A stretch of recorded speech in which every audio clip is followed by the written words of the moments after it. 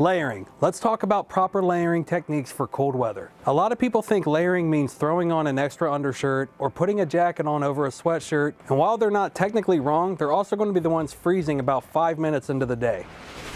So it all starts with your base layer. On your warmer winter days, you'll want something to not only absorb but also expel sweat, and this is where a lot of people go wrong. Cotton, which most t-shirts are made of, is a horrendous base layer material, especially when you're doing a lot of manual labor. In this weather, you're not going to want anything too warm that'll make you sweat even more. At the entry level are the Milwaukee traditional workskin shirts or even their newer hybrid shirts, which feature moisture wicking technology at a hell of a price. They're lightweight, made of breathable material, and most importantly, don't restrict motion while you're on the job. Ergodyne has a great solution too with a cool name, Inferno. On top of your base layer is going to be your mid layer. In this weather, you should plan on wearing something thicker, but nothing as thick as a parka. This could be your regular non-heated Milwaukee hoodies, or maybe something like the Blockloader knitted jacket. This could even be a vest for increased mobility. Your mid layer is really where the warmth will be at. You'll want something that can reflect your body heat at you without absorbing all the sweat that's expelled from your base layer. Ideally, look for something that's at least cotton polyester blend. You also want to have a nice pair of pants to protect your nether regions from the cold as well. At this point in the season, you won't typically need a base layer for your pants, but it might be nice if you feel the need. Milwaukee's launched a line of new work pants this year because of course they did. And Helly Hansen's got a new line of work pants called the Manchester that's perfect for this type of weather. It's made of a polyester blend which is perfect for our moisture wicking purposes, and there is also reflective components built into the pants themselves for working after dark. Okay, we need to take a quick second to talk about socks. There are a lot of urban legends and old wives' tales out there about how to properly layer socks and make sure your feet stay warm during the winter. And a lot of people will tell you one works much better than the other. Truth is, we've had success with a lot of different layering options. Some people like to take a thinner sock and layer a thicker wool or cabin sock over top of it. Others like to bring a change of socks for halfway through the day to make sure they don't sweat through a single pair. Look, whatever works for you, works for you. At the end of the day, as long as you're not losing digits to frostbite, we'll call that a win. We should also talk about these boots. A good boot is one of the most important pieces you can have in your winter workwear wardrobe. What you see here is only a small selection of the boots we got to offer. Keen, Michelin, Georgia, Rocky, and Steel Blue brand boots are available in a variety of styles on our website. We may not have the largest selection of boots in the world, but we're very focused on trade professionals and features needed on the job site. Obviously, you'll want a pair of gloves, but bear in mind that in warmer winter weather, you may want to focus more on safety and dexterity than warmth. Cut protection and a winter dipped glove, like these Milwaukee ones here, might be a good compromise that will keep you mobile while also retaining some body warmth in your hands.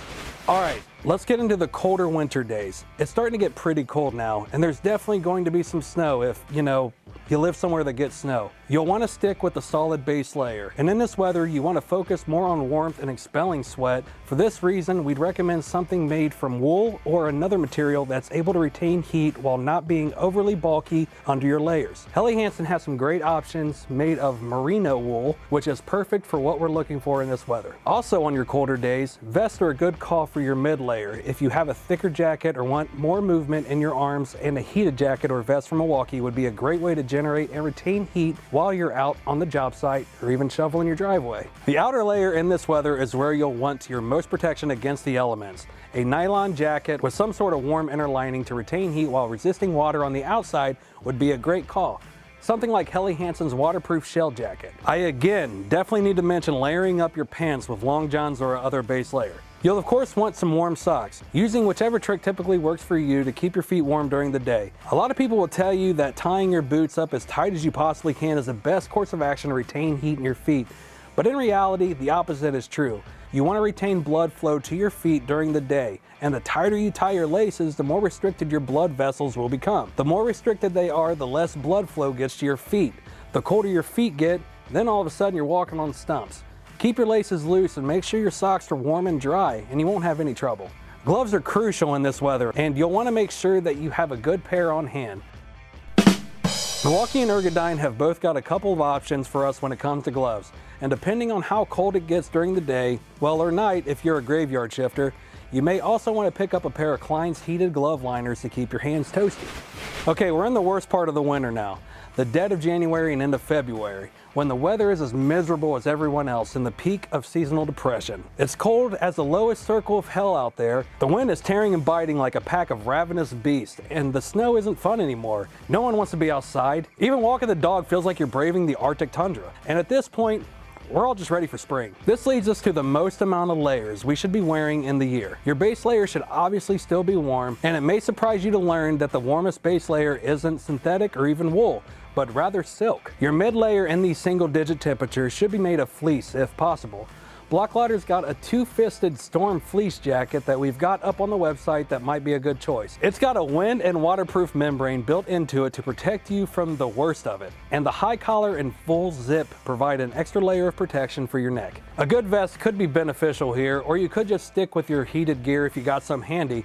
Actually, at this point, you may want to seek out some heated gear if you haven't gotten your hands on any yet, since it'll not only generate its own warmth, but also help to retain the natural warmth your body produces. Everything in this weather is all about retaining as much body heat as you possibly can. Your outer layer should be as warm as possible. Get a parka if one is available to you.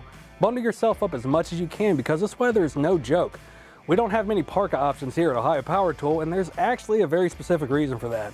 The length of coats like that get in the way with quick access to your tool belts or your fall protection harness. If you're in an industry that deals a lot with that sort of thing, you might want to look into an alternative, like a set of coveralls to layer over top of all your under layers. Remember, you want as much freedom of motion as you can get while still retaining warmth. So don't get anything that'll restrict you too terribly. Here at OPT, Helly Hansen is going to be the go-to for outer layers for extreme weather. They've got a ton of options that help protect in a variety of environments and temperatures. They're perfect for layering on. You'll definitely want a good pair of boots if you're out working in this weather. And at this point, you might want to look more into a pair of winter work boots rather than the average boot. Obviously, you'll want some gloves as well. And that heated glove liner we talked about earlier is a great thing to have on hand in this weather. Slip it on over your hand, put your gloves on over top of that, and the heat should spread up from your wrist and palm into your fingers, at least better than it would naturally. Head protection in this weather is crucial. Pick yourself up a good beanie to throw on, one that covers your ears. Milwaukee's got a great line of beanies and knit hats that would do the trick. And Helly Hansen has a beanie made from their merino wool if you're looking for that added comfort. If you're working with hard hats and find that it doesn't fit properly over your hat, Ergodyne has a sort of half cap in their Inferno series. You'll also probably want some additional face protection when it gets cold, and a neck gaiter or a balaclava is one of the best ways to get protection. Ergodyne is going to be our go-to for this kind of stuff, as they've got a whole line ranging from fleece neck gaiters to full Sub-Zero type Mortal Kombat balaclavas. And that leads us up to the point in the year where the weather will finally start getting warmer. The trees began to bloom, the birds began to sing, seasonal depression leaves us with just regular depression, and we can finally start to shed those layers and enjoy the warmth. If you have any other questions, leave us a comment, or give us a call, or send us an email, or write us a letter. Whatever you prefer, just get a hold of us and we'll help you out. If you're looking for even more content from us, subscribe to our channel or check out one of these videos here. Thank you for watching. Now get back to work. And a neck gaiter or I can never say that word. Balaclava. Balaclava. Balaclava. Just go with it.